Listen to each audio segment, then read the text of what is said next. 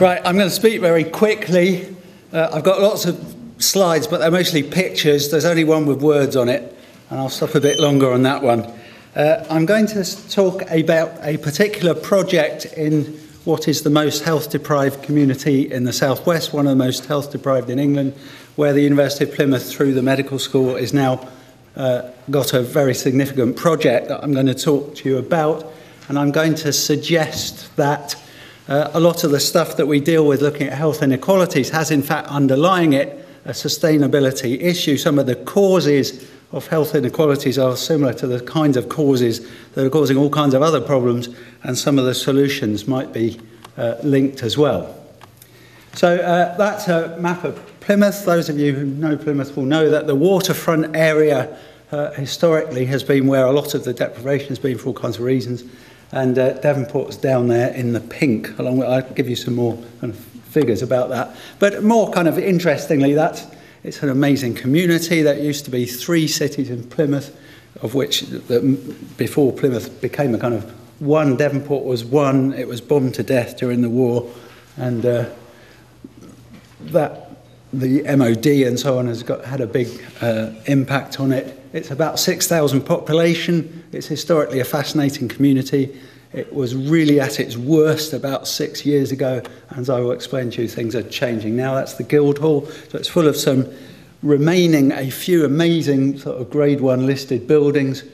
But that was the Bullring, which is where when I first came to Plymouth, I used to do home visits in there. It was one of the worst housing estates there was. That's gone now because it's been replaced by some new housing, but that was me doing a picture on a home visit when I was called to see a patient somewhere, and it was like that. There was a flat where they used to burn the cars under the kind of tunnel, and it was quite popular because you didn't have very bad heating bills in that particular flat.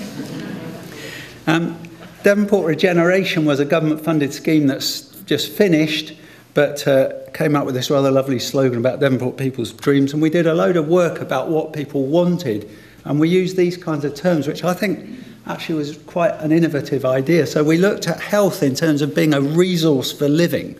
Health is very much a resource for living. So we said those are the sorts of things that we suggested that health could do for people.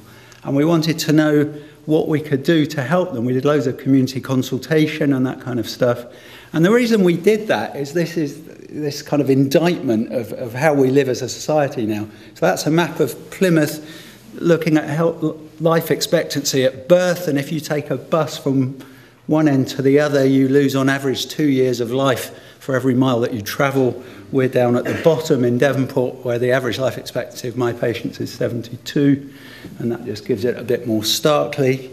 And a lot of that, I would suggest, some of the underlying causes of that, I think, are very relevant to what we're talking about in this conference today.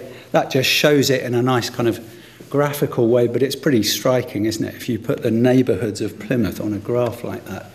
Underlying that is other things. So this is the IMD, the Index of Multiple Deprivation. It links all kinds of things that relate to health, and basically Devonport scores very badly on all of them. And not surprisingly, and this is always in the news and the press, we get very high use of benefits and so on. This is Sir Michael Marmot, UCL, and I put this up because finally the penny is dropping in health that being poor is really bad for you. And you'd think that was pretty obvious, but it's taken us, we're very thick. It's taken us ages to work it out. Thank God we now have this idea called the social determinants of health, which Michael's banging on about. And he's written a really good book called Status Syndrome, showing that if you line people up according to status, however measured, those at the front of the queue will live longer than those at the back. And it's very fascinating stuff.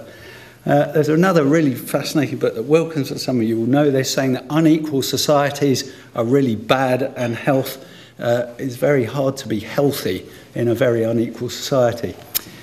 We're now doing something about it. So Wendy Purcell came to us in Devonport some years ago when I was working with DRC, and we made all kinds of links, and what we weren't doing was much about health, and now we are. So we've just 4 weeks ago opened it's a GP practice, but it's an academic practice, and we're tackling health inequality. So I work there as a GP, and what we want to do there is link up.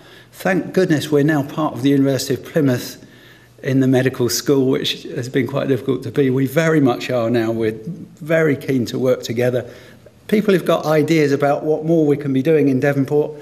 For example, health and nutrition. We're looking at cardiovascular disease.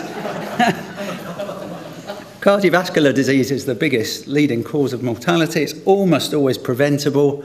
We have some of the highest rates of cardiovascular disease in the country. And, you know, there's a certain amount we can do as medics about this, but clearly there's a whole load to do with diet and nutrition and exercise and God knows what else. This is the one with words in it. So I'm lead for population health, what used to be called public health for the medical school. And a lot of the responses of things like obesity, smoking, and lack of exercise, and all these kinds of things, and the rubbish that people eat, and I've got a slide about that in a minute, the response is actually better for your health. So we're trying to there's a kind of positive message that's saying responding to sustainability issues is actually good for your health. So instead of it all being doom and gloom, there's kind of a more positive, and this is a kind of ecological view of public health. And the reason we're doing that is because the threats are different. So for a long time, this is the Broad Street pump. You know, infectious diseases was the problem that we all faced. Then there was smogs and stuff like that was what public health was all about. Now we realise that we're kind of all in it together. You know, you can't separate the threats. Even we're all in, and these are the kinds of things. So the kinds of things we're tackling now, things like obesity, which is just so much tied up with how we live our lives. And responding to that. So this is a photo that I took in Marlborough Street, so a Devonport primary school, of children being poisoned by their lunch. But the kind of system that brings such, you know, unhealthy food to be the food that people, I mean, why are they so poor that that's what they have to eat? And why are we providing that kind of stuff to these kids? Do you know you can get 144 frozen burgers in Iceland for £4.90. I mean, if there's any horse in it, that would be good, you know. And this is what people are eating. So these kinds of, so at the moment we're kind of tackling health need and we're doing general practice, and, you know, but I'm very keen to link up the broader health agendas. And, you know, so there's, just to give a kind of global view, there's another photo I took when I was working, that's kwashiorkor, which is what you get if you don't have enough protein. Obesity is kind of another side to the same thing. And what we're trying to include now is the idea, and this is very new for us medics, you know, that something to do with sustainability actually is impacting on health. And thank goodness it's now being accepted that if you tear, that's what they're doing with tar sands apparently to get shale gas and so on out. And that has an effect on health through climate change and so on. And there are kind of obvious things to do with war and so on. So we're there in Devonport. The University of Plymouth is really making a difference. We're linking up with the sustainability agenda, and anyone who's got any kind of connections that we can make, we'd be very glad to hear from you. Thank you.